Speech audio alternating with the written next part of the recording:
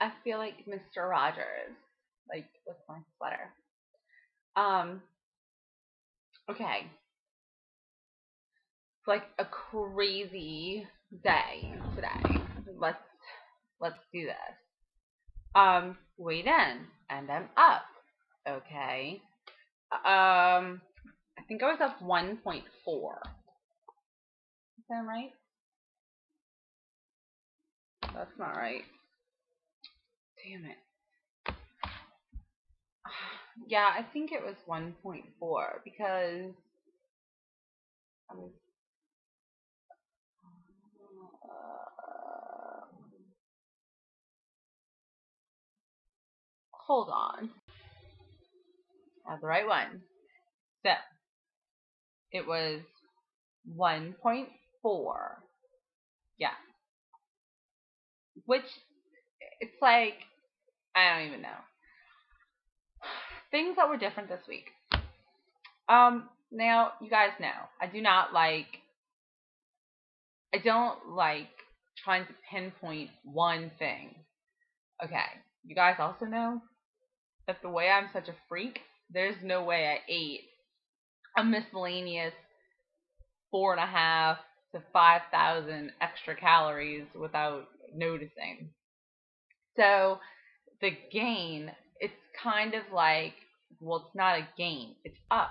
It's, it's kind of a weird place to be because if I was normal and I just was at this weight, I wouldn't even notice the 1.4. Just like I wouldn't notice being down a pound. It would just be, I would notice how my jeans fit and they actually fit looser, which is funny because lately people have been like, oh my God, you must be dropping so much weight. And I'm like, nope, actually, it's kind of the opposite. And yet people see me different. And I think that that's to do with the toning that's happening, which could also be the fluctuation of weight. I am not one of those people to be like, every time I'm up, I'm like, oh, that's the muscle. Because I know I'm not like that buff.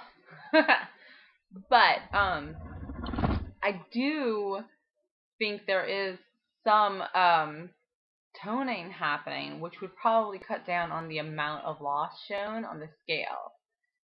So definitely over the past 2 weeks, I've done a lot more muscle work and I have more muscle, which is crazy that you can just tell that fast.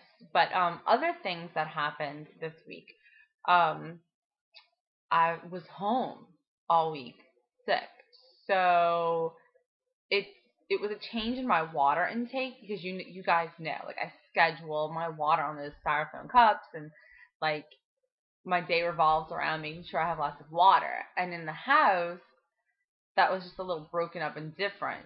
So I need to focus more, especially when I'm home, on drinking water. I think that was a big difference. Another big difference was being sick, which it's um, an inflammatory sickness. So there's an elevated amount of swelling, which can add to weight or, to an uppage. Um, the 4th of July was in there, but I didn't really go overboard with that.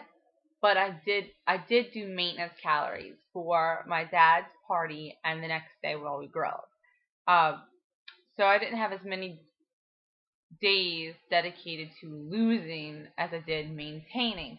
And technically, a 1.4 is like gain, is a maintain. Um, a 1.4 loss is kind of a maintain. Like if you look at it, I have maintained like this, like basically the same weight over the past 4 weeks or so. Because I've been like, cause like yeah, like 4 weeks ago I lost 1.6. Then 3 weeks ago I gained that back. Then last week I lost 2.6, and this week I gained back 1.4. You know what I'm saying? So it's been kind of like right at the same numbers. I think that could have something to do with switching up my food plan, um, which is fine. It's something I have said since the beginning was I wanted to get down. Like I had a goal of 110 pounds, which is right about where I'm at, but that I wanted to get to my body's comfortable weight. I don't want to be cutting calories so low just to get lower, only to gain it back. I don't want to be sick or feel tired or, you know, any of that stuff. So I'm okay. Now, what did happen today, and it's kind of, I don't know. I was talking to my leader and I was like, I have been stressed about trying to get to 140 so that I can make lifetime so that this can be free. Because it is expensive and I don't have the money and I need, like, it's like gym, Zumba, Weight Watchers. Okay, well, the gym is necessary for obvious reasons. Zumba is a passion I cannot give up. Weight Watchers, like out of the three, Weight Watchers is the thing that I could do on my own for free at home. And so if I have to give one up, that's the one that's going to go. And I don't want to do that, but I also can't keep paying all three of them. And so she was like, well, why don't we just make your goal weight 146 and then you're there, and because you're under that, so you'll be good, and then you just have to stay under 146. And I was like, okay. It's not really how I envisioned it happening. You know, of course not. It's kind of like running a race and then having to like jog or walk the last half a mile.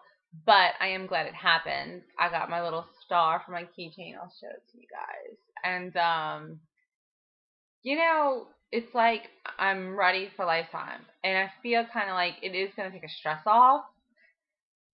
So that the slower weight loss, which I'm fine with, the biggest thing was like I just needed to make it free. So like now that it's on its way to getting there, it's cool just to focus on the half pound to a pound and be happy and let things settle.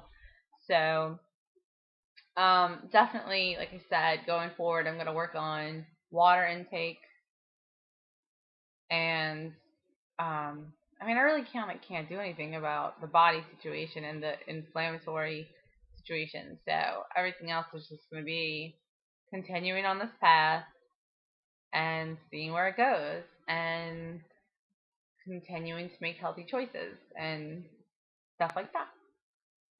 That was the way in. The meeting topic today was called "If Only." Like, I would lose weight if only I had blank, or I would lose weight if blank. Okay. And what we did was we sat down. It was like, what do you see as being like your big blockages? Like, I would lose weight if I had a home gym. I would lose weight if I had a personal chef. I would lose weight if I had a workout buddy. And it was like, so what things can you do to make that happen? Well, you can't, you can either work a DVD or buy a piece of equipment, or you can join gym. You can learn to cook. You can plan ahead. You can have a friend come over and help you cook while, and then workout buddy, you can go to the gym and find somebody. You can ask somebody to work out with you. You can find somebody who already does and talk to them. Like there are ways around all of the things that we give ourselves as an out, as like, I'm letting myself off the hook. There are ways to like stick it to yourself and make you do it. So I think that like I used to have that mindset because I used to be like, oh yeah, I would lose that much weight if I was on a show, or yeah, I would lose that much weight if I got surgery or whatever. And then finally it was like, you know what? I'm just gonna have to lose the weight, like the end. And there isn't gonna be a show for me. And you okay? there isn't gonna be a show for me. Well, I made my own show on YouTube. Whoop whoop. But and there isn't gonna be a surgery. It's just gonna be me and food, like doing the damn thing. And you gotta just make it happen. And I think there's like so many aspects of it, but like it's something that I say all the time, and it's that you can't constantly give yourself excuses or you're never going to get it done. So there you go. And that goal feels kind of fraudulent. So you guys know that my, like, as of right now still, my goal is 130. So I'm at my Weight Watchers goal, hoping to make Lifetime, but my ultimate goal is 130. I will let you know if that gets adjusted, because if I feel like I'm fighting and that's like a weight that I'll always have to fight to maintain, then I will put it. I mean, I'm happy with my body now. I mean, you sure you're okay, baby? Okay. I mean, I want my tummy tuck, but I mean, it's everything else. Like, I'm cool with being a size 6'8". I'm cool with, my baggy jeans being a 9, and I'm happy with.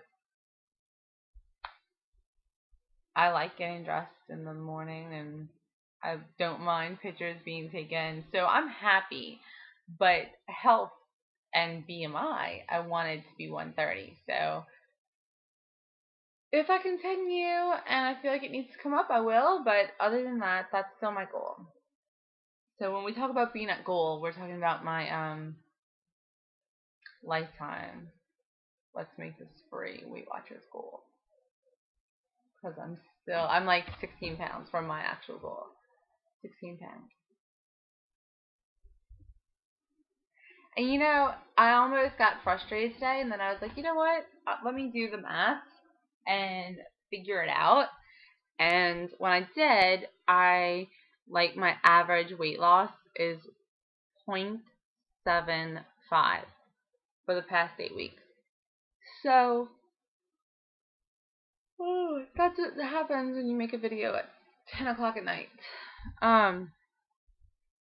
So I'm still technically not at a plateau, and still gonna just keep trying to go down the right road and get it done. So here's my weigh-in. I'm gonna go check out everybody else, see what's going on, and hopefully I'll get to comment. Oh, but lately I haven't been on to comment. Like, I type these ridiculously long comments up, and then bam, nothing. Sorry this one's so down. The last couple have been, but I don't have any energy. Like, this is actually me giving you a lot of energy right now, which is crazy. So